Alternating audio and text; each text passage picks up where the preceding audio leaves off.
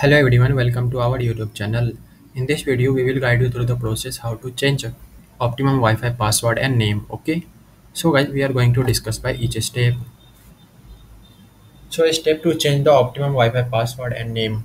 First of all, go to Optimum website and sign in with your Optimum ID. Okay. And navigate to the My Wi-Fi network section.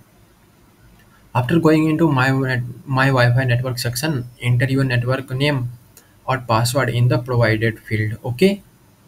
And then save changes to apply the new network name and password. Okay, and then reconnect the old device and including any Optimum TV or boxes using a new password. Okay, so guys, this is the 5 step you can use to change the Optimum Wi-Fi password and name. Okay, so thanks guys, having a nice day. Don't forget to subscribe our YouTube channel.